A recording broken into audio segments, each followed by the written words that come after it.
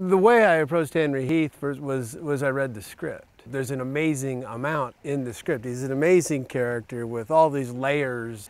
And then I had questions, where'd he come from, where was he born, that kind of thing. And then pow, in the email comes a 3-page backstory on Henry Heath before the movie picks up that will probably be a prequel. They're gonna shoot it because just the backstory on Henry Heath was amazing. The guy's been through a lot. At a time when life was incredibly tough for everybody, he had a pretty tough go of it himself. His life before the movie started had been in black and white. And then he met Lucille, found this community, and the world became color.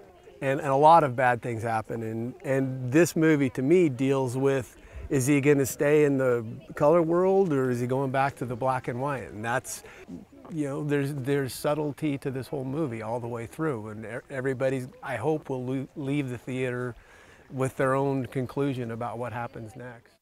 Actors there's the cliche about, doing the work and enjoying their character's journey. Making the movie, I've learned, it's not Henry Heath's journey, it's Marlis's journey with Margot, and it's the judge's journey. And really, the person who teaches Heath maybe the most in the movie is Jean-Baptiste. What David brought and everything, it just makes it where I learn, well, but Lucille says it, how we treat people like that says more about ourselves than it does them, and it's that kind of thing. Heath and I both learned a lot from the other characters in the movie.